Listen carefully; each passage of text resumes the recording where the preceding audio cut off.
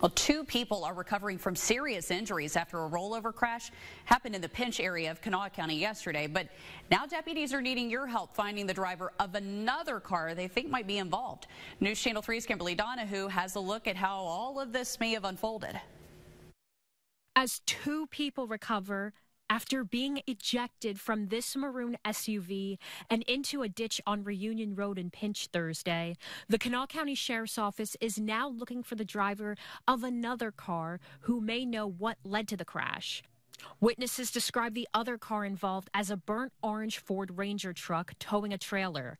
Last seen driving towards Charleston from Reunion Road around 12:40 Thursday afternoon. We do believe that this vehicle was at least in the area or possibly involved. We're also getting some conflicting statements that this may have stemmed from another incident in the Pinch area prior to this crash. It could have been a road rage incident, maybe another crash was involved. Deputies say there could have been a much different outcome of the crash had it not been for the neighbors who stepped in to help the victims, hoping everyone can learn to take their emotions away from the road.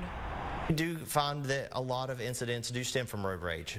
Something very simple kind of escalates. You know, if somebody gets hot-headed and they get aggravated about something minor can sometimes escalate to something huge.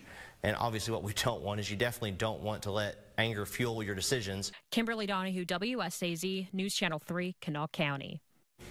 Anyone with information about this crash, or if you have dash camera video or surveillance video from your home that may have caught the driver of that burnt orange Ranger, you are encouraged to get in touch with the Sheriff's Office. Deputies are just looking to get a statement from that person, just wanting to talk with them at this point, and we have that number for you right now with this story on WSAZ.com.